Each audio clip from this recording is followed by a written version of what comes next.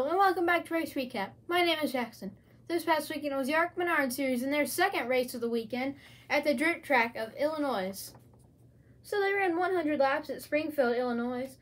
The first caution was the competition caution. The second caution was when the 12 of D.L. Wilson stopped on track. The third caution was brought out when the 11 of Mike Goody made some contact when he was getting lapped by the leader, the 20 of Corey Heim, and he ended up nosing it hard into the outside wall, but he was okay. And lastly, the fourth and final caution was the second competition caution. And the chariot flags in this race went to the 20 of Corey Heim.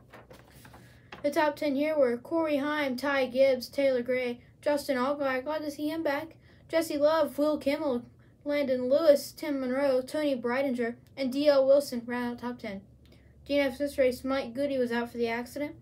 Zachary Tinkle had brake problems. Ryan Unslicker, dirt tracker, had radiator problems. Brad Smith had a vibration in the car.